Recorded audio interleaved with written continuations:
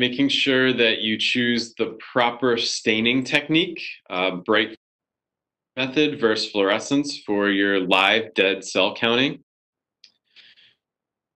Depending on where your sample is coming from, doing a Brightfield, so Trypan blue, versus a fluorescent stain is really, really critical to make sure that you get an accurate count.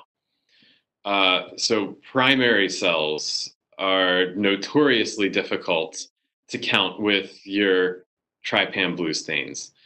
That's because even if you do an isolation, you're still gonna, there's almost always some red blood cells contaminating the isolation. You have other debris from the isolation. You have plasmids that could be possible.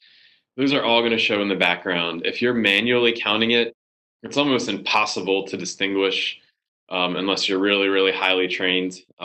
Is that a red blood cell? Is that a dead cell? Is that a live cell? You just don't know. So if you're collecting primary samples, so from a ground tissue or from whole blood, that even if you've done an isolation, you really need to be using fluorescence for maximum accuracy. So when we're talking about fluorescence in live dead cell counting, we're talking about acridine orange and propidium iodide, or I'll be calling them AO and PI for the rest of this presentation.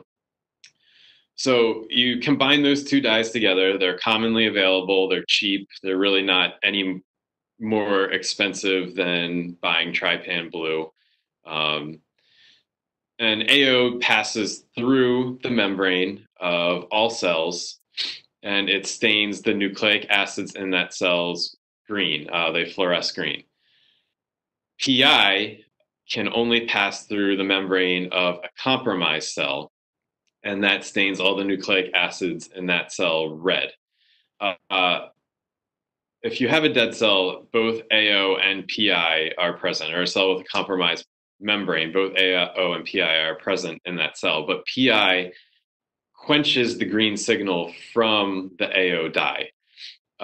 So if you have a green fluorescing cell, that must be a live cell because PI was not there to quench the dye. And if you have a red cell, that must be a dead cell. So here's an example of a primary cell sample that we counted in our lab. I believe this is PBMCs, so peripheral blood mononuclear cells that were isolated from mouse whole blood. And you can see a bunch of green cells glowing very nicely, very clear that those are live cells. There's a few red cells as well, but then also behind that, you can see all kinds of other things. A bunch of dark spots, those are probably cells.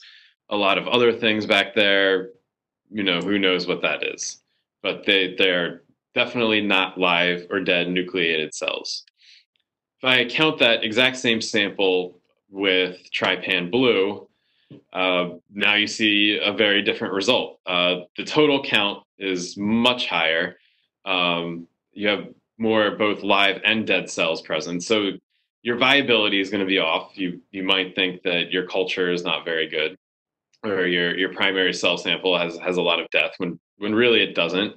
And your total cell count, your live cell count, your basic inputs into your experiment are going to be off as well. So you're going to actually have much fewer cells than what you had thought you had. So we have done some studies on this. Other people have done studies on this. There's literature available that Trypan blue overcounts in our hands by a factor of 2 when compared to AOPI when you're looking at a primary cell dilution. So you know, lymph nodes, blood cells. You're overcounting by a factor of at least 2 with Trypan blue.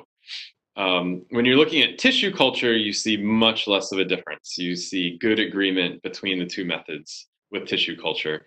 And these examples here, the tissue culture are CHO and the primary cells are PBMCs. And we just did dilutions, verified them on a culture counter, And it's really startling to see the difference with the primary cells of how different a count that you get between the two methods, with the AOPI being verified to be more accurate.